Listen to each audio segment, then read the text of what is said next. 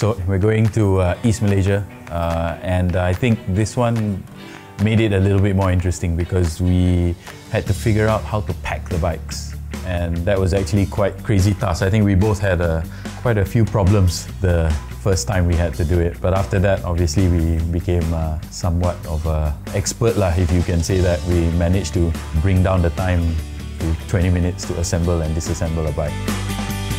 Sabah is fantastic. People are so warm. Starting out in the morning and meeting Kota Kinabalu Cycling Association group.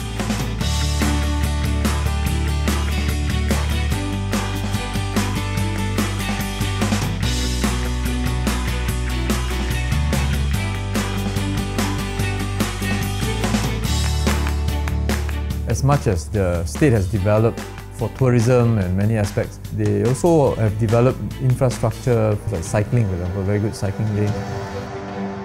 Sometimes, of course, we are a bit ignorant about Sabah and Sarawak as West Malaysian people, and we have a lot to answer for. And perhaps the Unity Ride is about pulling our East Malaysia brothers and sisters closer to us and getting to know them better.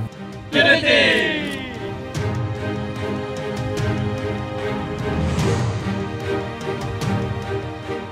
And it was a great route.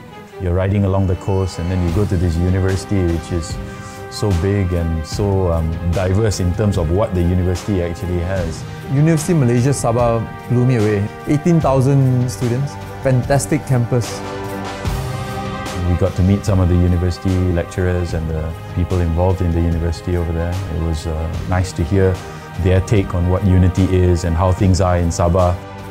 So yes, the Sabah League was fantastic for me in that it really want me to encourage more West Malaysians to go to Sabah, to see that they have a bright future ahead of them and that we must do more to build this relationship with all Sabahans and integrate all states, especially Sabah and Sarawak, into Malaysia.